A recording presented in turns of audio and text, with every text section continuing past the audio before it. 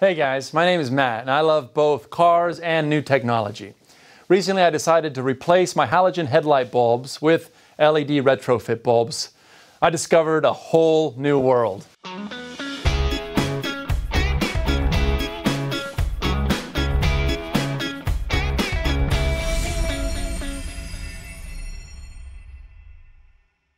Automotive LEDs are designed according to specific and different standards, so you can see and be seen perfectly at night, like the Philips LED retrofit.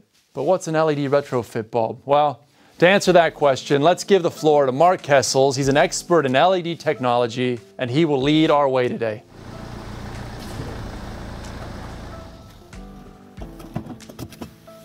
An LED retrofit bulb is a lamp designed in such a way as to imitate a halogen bulb, and thus allows you to replace your halogen headlight bulbs.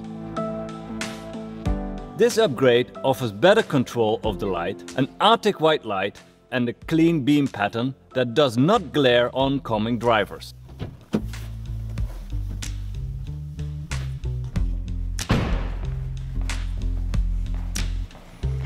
Of course, even if LED retrofit bulbs somehow behave like halogen bulbs, they are not built the same way.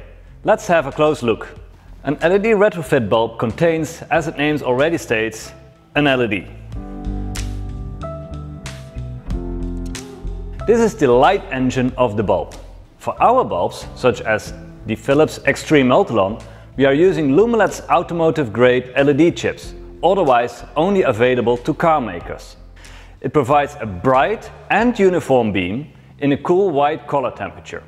The LED chip also provides excellent thermal performance in order to operate at high temperatures. Speaking of heat, this part is called the burner.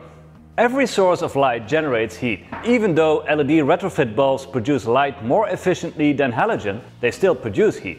LEDs will live longer if they are working at lower temperatures. Therefore, it's important to move the heat away from the LED light engine as quickly as possible. And this is where the design of this burner comes in. It moves the heat away from the LEDs into the heatsink. A good burner uses materials with high thermal conductivity.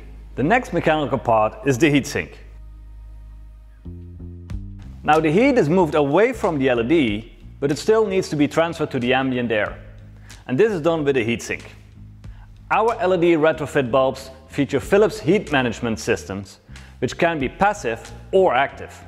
This Philips LED H7 is using an active fan-based cooling system. The heatsink is small and very powerful at the same time, and that will ensure a reliable lifetime. To switch the bulb on, we need some electrical components. This robust cable connects the bulb to the car electronics. It's highly reliable for enhanced safety and performance.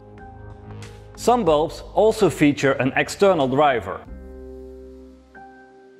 This driver ensures a constant light output through the LED, because any slight variation in the current could result, for instance, in loss of brightness. The driver also powers the fan in the heatsink. Now we have a working bulb, so let's mount it in a headlamp. This part here is called decentering. It ensures the right positioning of the LED retrofit bulb within your headlamp. We want to make sure that the LEDs in the bulb are at the same position as where the filament is located in the halogen bulb. By turning the ring, we can make sure that the LEDs emit the light sideways so that we get the best performance on the road. And here it is. Wow, I mean, so many components for a small device. It's fascinating, isn't it? Well, the Philips LED retrofit bulbs are also very robust. They can withstand severe vibrations and are EMC verified, meaning they won't suffer from any interferences of your car's other devices. I got one last question though. How does an LED retrofit bulb work? I mean, it's not a very hot wire, as in halogen bulbs. LED stands for light emitting diode. It works thanks to an electrical reaction. And the key word is diode. It consists of two layers of semiconductor material made of indium gallium nitride. One semiconductor is doped with negative particles, providing electrons, and the other one with positive particles, holes, which absorb electrons. When connected to one another, they create an electrical diffusion layer where the positive holes absorb the negative electrons. When a hole merges with an electron, light is emitted. By attaching a battery to the LED, new electrons and holes are pushed into the diode, so we keep getting light out the diode. See? It's easy. Even my physics teacher couldn't have done it better.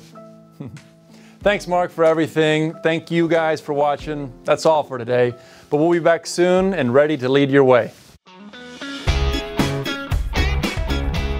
Innovation and you, Philips.